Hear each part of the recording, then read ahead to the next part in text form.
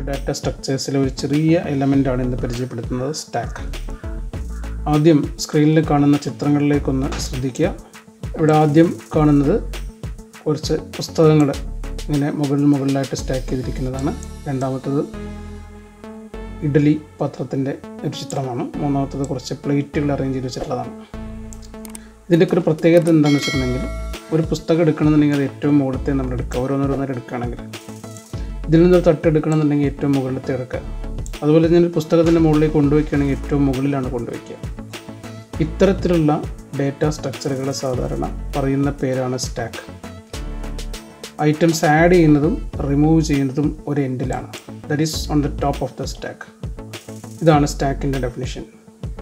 In a computer system, a stack is a data structure in which values are added or removed only at one end. ആ ഒരു എൻഡിനെ വിളിക്കുന്ന പേരാണ് top of the stack അഥവാ TOS. ഇത് സാധാരണഗതിയിൽ ചെയ്യാനായിട്ട് ഉപയോഗിക്കാവുന്ന ഒരു കൺസെപ്റ്റ് അറേയാണ്. അറേ ഉപയോഗിച്ചുകൊണ്ട് നമുക്ക് സ്റ്റാക്ക് ഇംപ്ലിമെൻറ്റ് ചെയ്യാനായിട്ട് സാധിക്കും. അങ്ങനെ സ്റ്റാക്ക് ഇംപ്ലിമെൻറ്റ് ചെയ്യണമെങ്കിൽ അത്തരം സ്റ്റാക്കിനെ സ്റ്റാറ്റിക് ഡാറ്റ സ്ട്രക്ചർ എന്നാണ് പറയുക.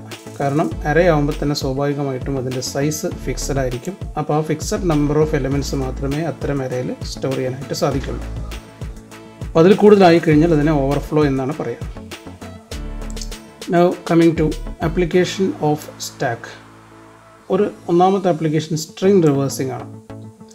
ഒരു സ്റ്റാക്ക് എപ്പോഴും അറേയിലൂടെയാണ് ഇംപ്ലിമെൻറ്റ് ചെയ്യുന്നത്. നേരത്തെ പറഞ്ഞല്ലോ, എപ്പോഴല്ല, ഏറ്റവും കൂടുതലായിട്ട് ഇംപ്ലിമെൻറ്റ് ചെയ്യുന്നത് അറേയിലൂടെയാണ്. ഇവിടെ ഞാനൊരു അറേ ചിത്രം വരച്ചു വെച്ചിട്ടുണ്ട്. ഈ അറേയിൽ ഈ സ്ട്രിങ് റിവേഴ്സ് ചെയ്യുന്നത് എങ്ങനെയാണെന്ന് നോക്കാം.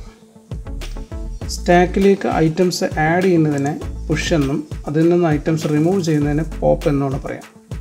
ഇവിടെ ചെയ്യാൻ പോകുന്നത്, നമ്മുടെ ഈ സ്ട്രിങ്ങിലെ ഓരോ അക്ഷരത്തിനെയും, ഇതിലുള്ള ഓരോ അക്ഷരത്തിനെയും നമ്മൾ ഈ സ്റ്റാക്കിലേക്ക് ആഡ് ചെയ്യാൻ പോവാണ്. ആദ്യം ഞാൻ എനെ ആഡ് ചെയ്യാണ്. അത് കഴിഞ്ഞ് അടുത്തതായിട്ട് ആറിനെ ആഡ് ചെയ്യാൻ വേണ്ടി പോവാണ്.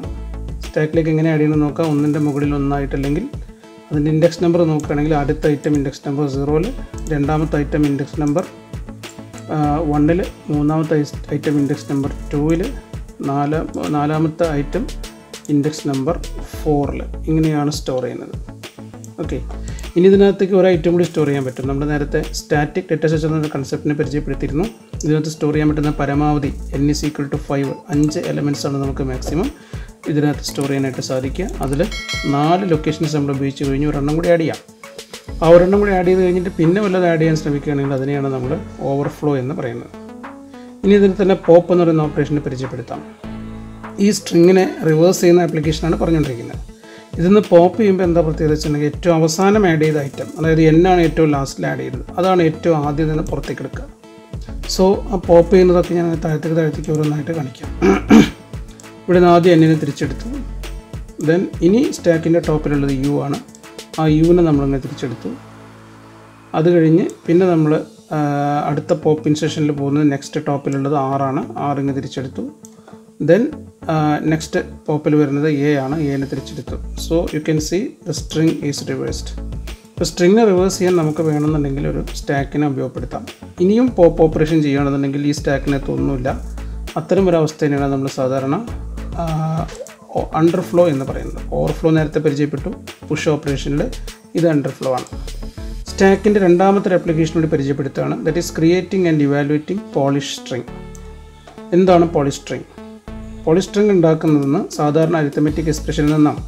ഇപ്പോൾ പറഞ്ഞ എക്സാമ്പിൾ പ്രകാരം A+B എന്ന് പറയുന്ന അരിത്തമെറ്റിക് എക്സ്പ്രഷൻ ശ്രദ്ധിക്കുക. അതൊരു ഇൻഫിക്സ് നൊട്ടേഷനാണ്. സാധാരണ നമ്മൾ C++ പ്രോഗ്രാമിൽ എയും ബിയും കൂടി ആഡ് ചെയ്യണമെങ്കിൽ A+B എന്നാണ് ഉപയോഗിക്കുക. ഒരു CPU അഥവാ CPUവിൻ്റെ പാർട്ടായ ALEനെ ഇതിനെ ഇവാലുവേറ്റ് ചെയ്യണമെന്നുണ്ടെങ്കിൽ ഒന്നുകിൽ പ്രീഫിക്സ് മോഡിലേക്കോ അല്ലെങ്കിൽ പോസ്റ്റ് ഫിക്സ് മോഡിലേക്കോ അതിനെ കൺവേർട്ട് ചെയ്യേണ്ടതുണ്ട്.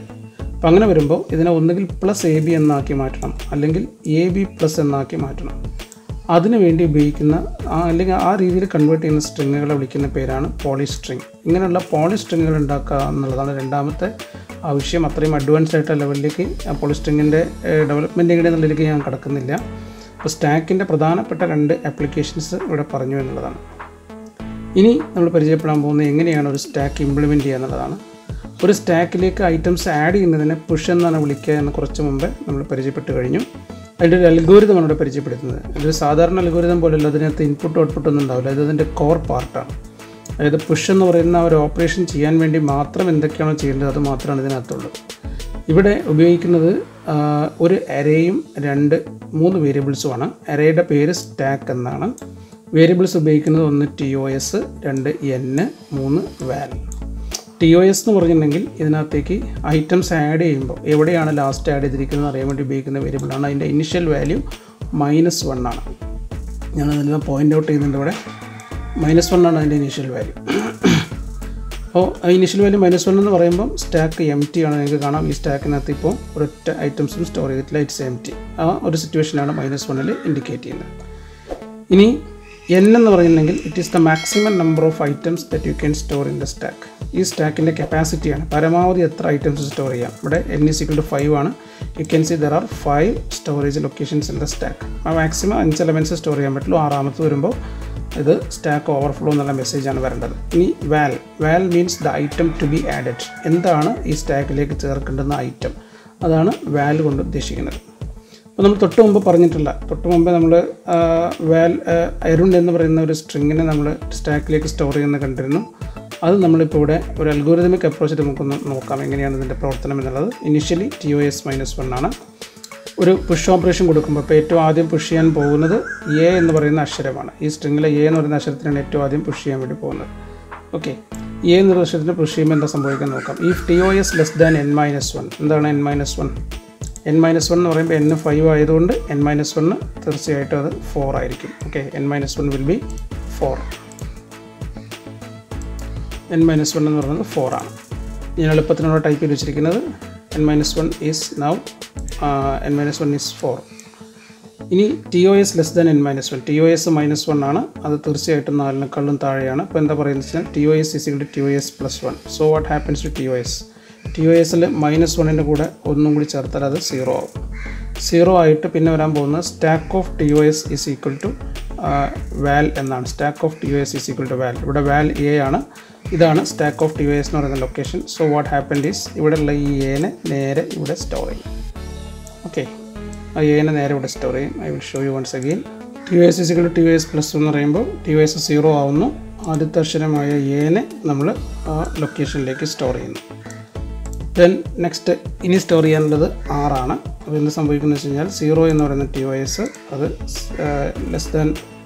n-1 ആണ്. അതുകൊണ്ട് ഇവിടെ 0 എന്നുള്ളത് 1 ആയിട്ട് മാറും. അടുത്ത അക്ഷരമായ 6 നമ്മൾ സ്റ്റോർ ചെയ്യാൻ പോകുന്നത് TOSൻ്റെ ലൊക്കേഷൻ, അതായത് സ്റ്റാക്ക് എന്ന് പറയുന്നതിൻ്റെ 1 എന്ന് പറയുന്ന ലൊക്കേഷനിലാണ്.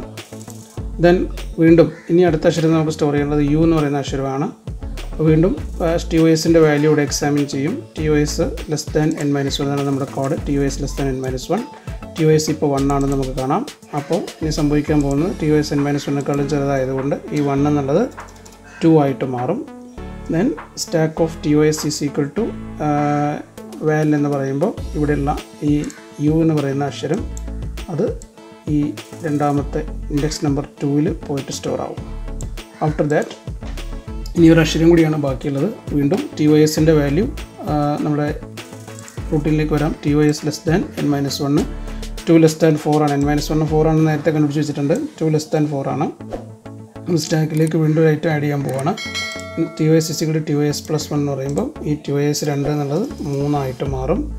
ദെൻ സ്റ്റാക്ക് ഓഫ് TOS = വാൽ എന്ന് പറയുമ്പോൾ ഇവിടെയുള്ള ഈ അക്ഷരം, അതായത് N എന്ന് പറയുന്ന ഈ അക്ഷരം സ്റ്റാക്കിൻ്റെ ഈ ലൊക്കേഷനിൽ സ്റ്റോർ ആവും. ഇതോടുകൂടിയിട്ട് ഈ സ്ട്രിങ് കംപ്ലീറ്റ് ആയിട്ട് സ്റ്റാക്കിൽ സ്റ്റോർ ചെയ്ത് കഴിഞ്ഞു. ഇനി ഒരെണ്ണം കൂടി നമുക്ക് സ്റ്റോർ ചെയ്യാൻ പറ്റും. ഒരെണ്ണം കൂടി സ്റ്റോർ ചെയ്യുമ്പോൾ TOS 4 ആവും. അപ്പോൾ ലാസ്റ്റ് ഐറ്റം വരാൻ പോകുന്നത് ഇവിടെയാണ്. അത് കഴിഞ്ഞാൽ പിന്നെ സ്റ്റോർ ചെയ്യാൻ കഴിയില്ല, കാരണം TOS n-1 എന്ന് പറയുന്ന കണ്ടീഷൻ അന്നേരം ഫോൾസ് ആയിരിക്കും. TOSൻ്റെ വാല്യൂ 4 ആണെങ്കിൽ ആലോചിച്ചാൽ മതി. 4 <4 എന്ന് പറയുന്നത് ഫോൾസ് ആയിരിക്കും. അന്നേരം വരാൻ പോകുന്ന മെസ്സേജ് സ്റ്റാക്ക് ഓവർഫ്ലോ എന്നാണ്. ഇനി ഇതിൻ്റെ കൂടെ തന്നെ ഇതിൻ്റെ ഒരു ഫംഗ്ഷനും കൂടി പരിചയപ്പെടുത്താൻ ഉദ്ദേശിക്കുകയാണ്. ഇതാണ് ഇതിൻ്റെ function. void push int stack int val. അൽഗോരിതത്തിലുള്ള ഈഫിന് സമാനമായിട്ട് ഇവിടെ if TOS n-1. അൽഗോരിതത്തിലുള്ള TOS = TOS +1 പകരം ഇവിടെ TOS ++. Stack of TOS = val അങ്ങനെ തന്നെ. Then overflow. Then coming to pop, removing a value from stack. ഇവിടെ TOSൻ്റെ ഇനിഷ്യൽ വാല്യൂ ആയിട്ട് 3 ആണ് കിടക്കുന്നത്. കാരണം ഈ സ്റ്റാക്കിനകത്ത് 4 ഐറ്റംസ് ഉണ്ട്. തൊട്ട് മുമ്പേ പുഷ് എന്ന് പറയുന്ന അൽഗോരിതം നമ്മൾ കണ്ടിട്ടുള്ളതാണ്. ഇനി ഇതെങ്ങനെയാണ് പോപ്പ് ചെയ്യുന്നത് നമുക്ക് നോക്കാം. പോപ്പിൻ്റെ അൽഗോരിതമാണ് ഡിസ്കസ് ചെയ്യുന്നത്. If TOS greater than -1 then TOSൻ്റെ value -1നെക്കാളും മുകളിലാണെങ്കിൽ, TOS ഇപ്പോൾ 3 ആണ്, 3 എന്ന് പറയുന്നത് -1നെക്കാളും മുകളിലാണ്. അപ്പോൾ വാൽ is equal to stack of TOS.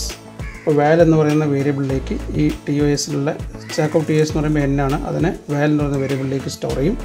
TOS is equal to TOS -1 എന്ന് പറയുമ്പം ഈ 3 എന്നുള്ളത് എത്രയായിട്ട് മാറും? 2 ആയിട്ട് മാറും.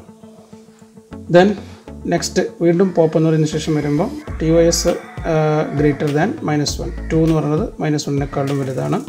സോ വാൽ is equal to stack of TOS എന്ന് പറയുമ്പോൾ അടുത്തത് എടുക്കാൻ പോകുന്നത് U എന്ന് പറയുന്ന ഈ അക്ഷരമാണ്.